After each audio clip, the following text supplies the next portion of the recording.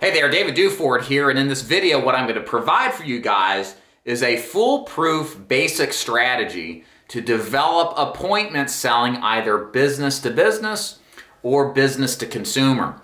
If you're a salesperson in any industry and you're looking for more appointments set over the phone or even in person, you can take the same strategies I'm about to teach you to do cold canvases as well, then this training is for you.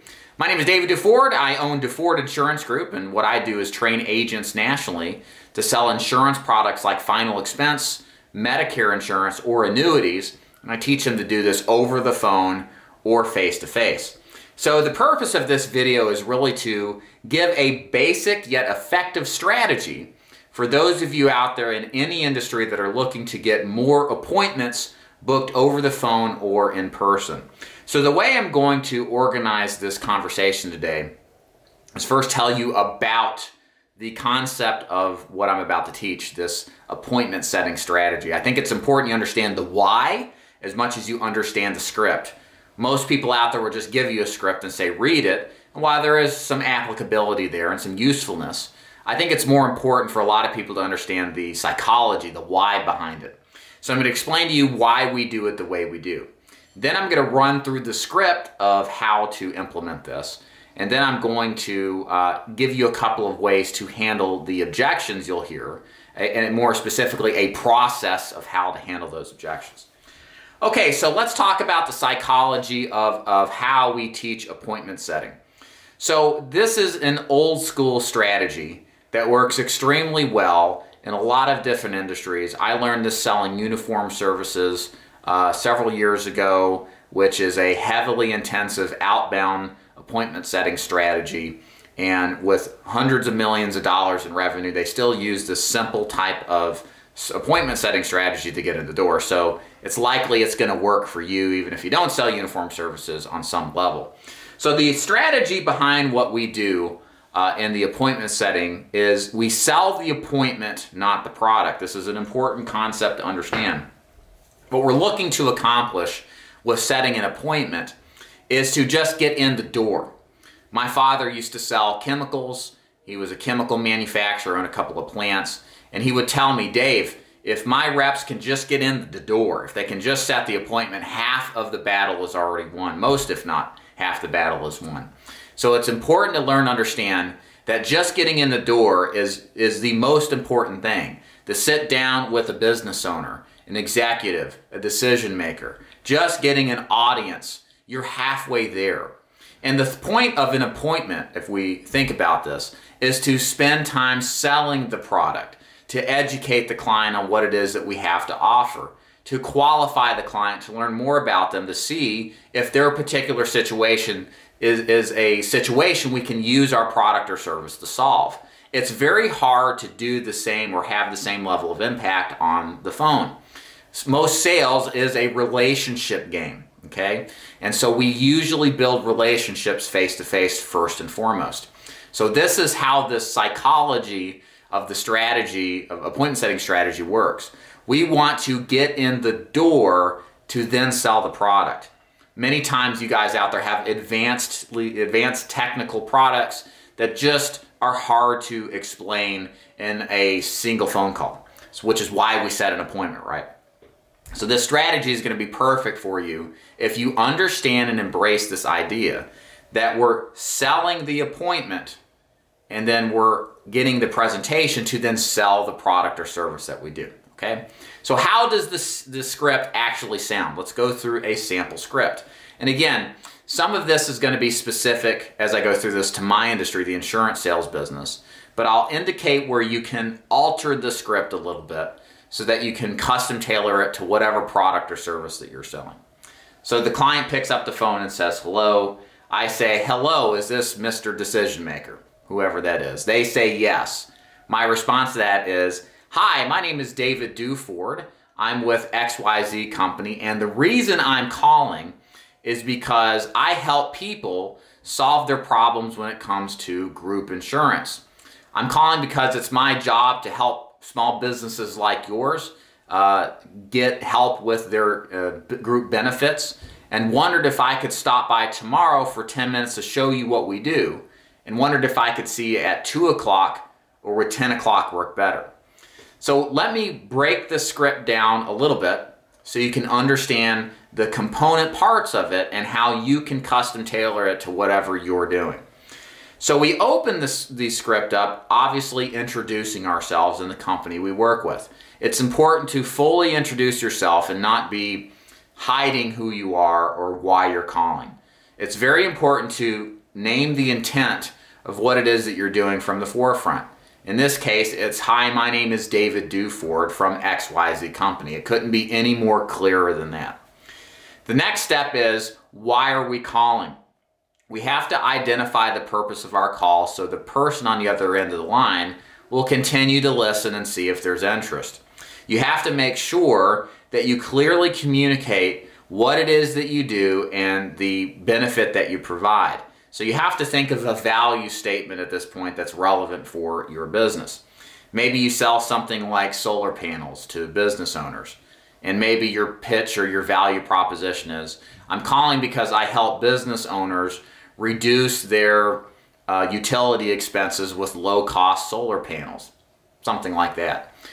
Maybe you're a pest control company and you say, I help business owners reduce their concerns with pests in an affordable way. It doesn't matter so much what is said here in these examples, but you need to think about what the most valuable thing your business or service offers and condense that into a value statement.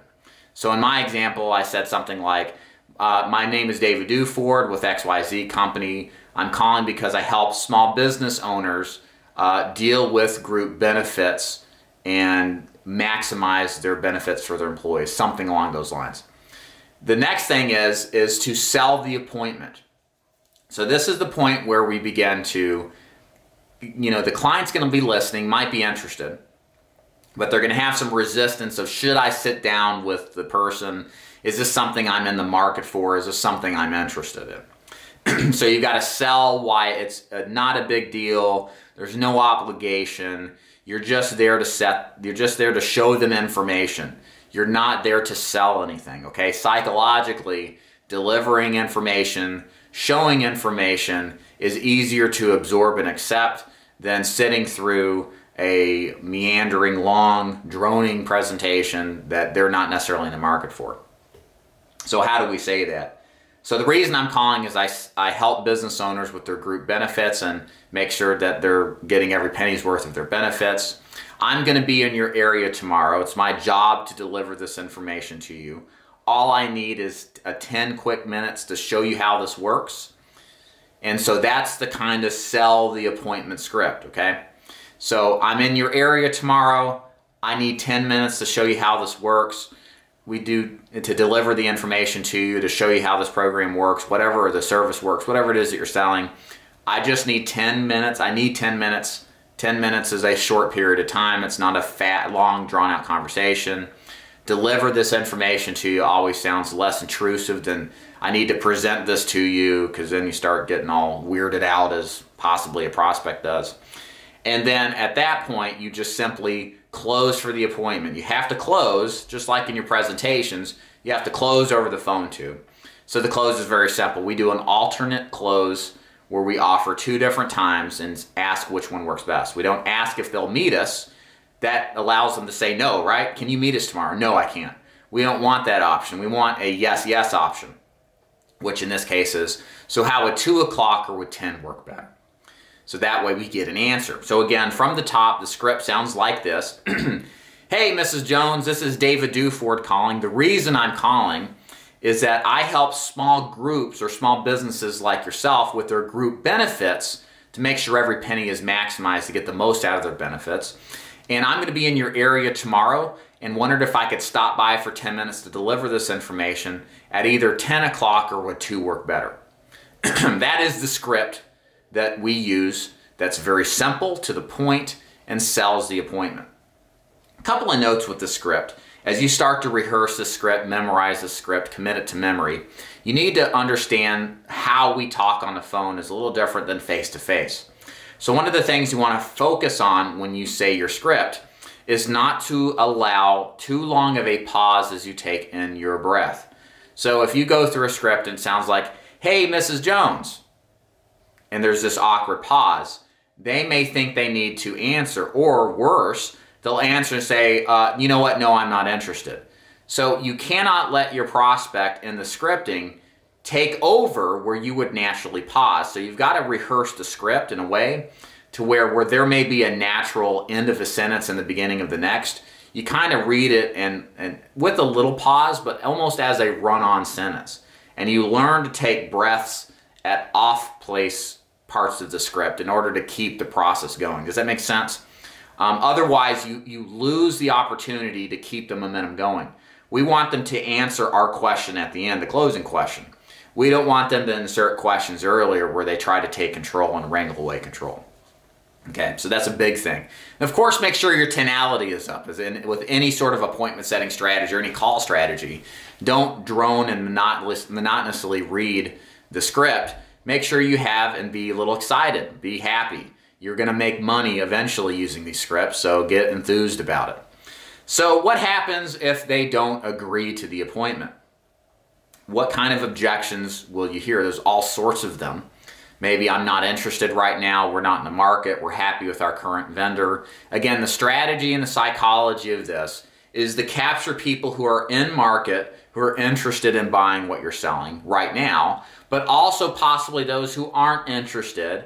But if something changes with their vendor, perhaps then they will consider you because you had the boldness to reach out to them despite that and start a relationship with them and know there is a second option, right?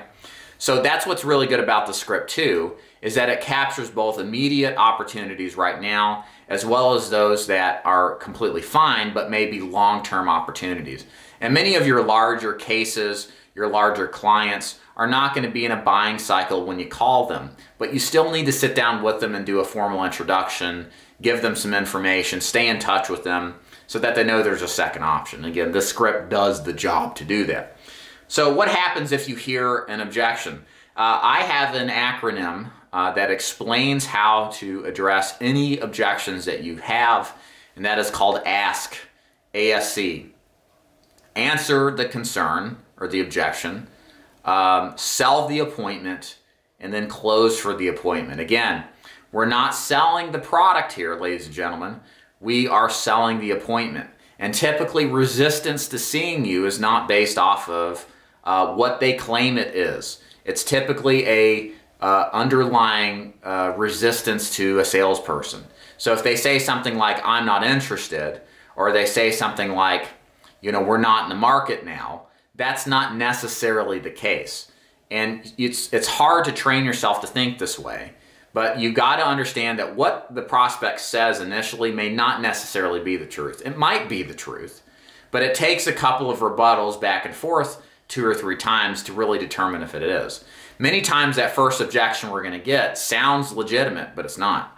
And only if you challenge it and close anyway do you find out if that's true or not. And then some people just break down and say, "Fine, okay, come on in at this day." Okay? And it's true too that for those who object tend to be the best prospects, okay?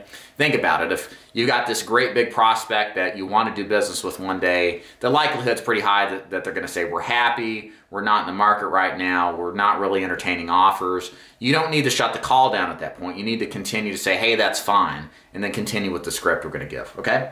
So let's talk about that acronym script. So answer the objection. Many times the answer to the objection, something as simple as, "Hey, that's fine."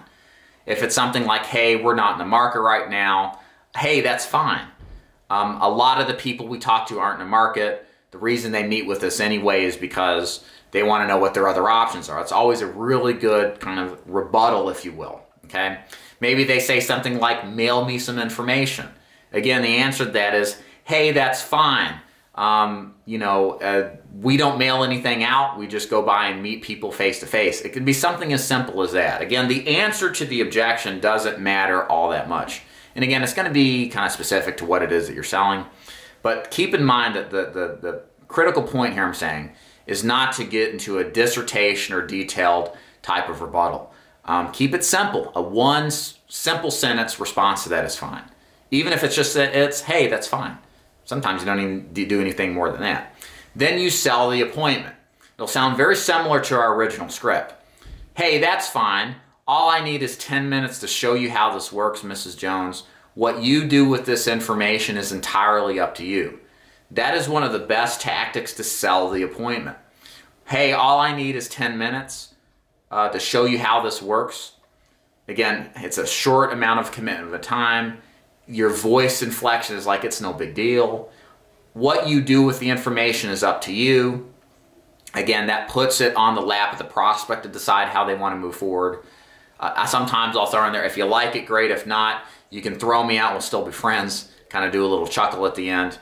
But sometimes I don't even add that. But all you need to do is say that. And then you close again. So what do you say? How does 10 or 2 work? And that's it. That's it, really. I mean, that's the entire process that we use. It's very simple. If you think about the objections you hear that are unique to your business, think about in the terms of the acronym ASC, answer the objection, sell the appointment, close for the appointment, how you would rebuttal those objections. You'll find it's not going to be very difficult if you think in that pattern. How many times should you rebuttal objections? At least 3 times, or until they hang up the phone. Again, you need to be resilient. You need to be diligent in rebuttaling objections. Do not think that they're not interested when they say that. Many times it's a ploy, many times it's a smokescreen. And the best prospects are those that you have to sometimes fight the hardest to see. Okay? I hope you enjoyed this training and this simple approach to booking more appointments over the phone. I promise you, at least in the insurance business, we teach a very similar strategy. A little bit differences here and there, but mostly the same. And for agents who really employ this and take this last 17 minutes of training and really put it to work, they get incredible results that they otherwise would not get. They see more prospects, they sell more insurance in our cases, and get better results and make more money. So I'm sure that this strategy would work excellent for you, and I hope it's something that you'll put into force and at least give yourself 200 calls to see how this will perform for you. Talk to 200 people, and I think what you'll see is a lot more appointments set and a lot more business done. My name is David Duford. If you're interested in selling something like insurance, if you don't know anything about it, that's cool. We train agents to become top producers, recruit them nationally, to sell products like final expense Medicare and annuities. Go to my website, davidduford.com. You can check it out, learn more about insurance. I got a lot of great books that might educate you on how the business works if it's kind of your first foray into it. Go to amazon.com. There's a good book there. It's called The Official Guide to Selling Insurance for New Agents. That will give you the inside scoop, the inside baseball to how the business works. And other than that, if you've got any comments, questions about the script, anything you want to add to it, feel free to leave it below. I'll read and reply to your comments. Thank you so much for watching. We'll see you next time. Take care.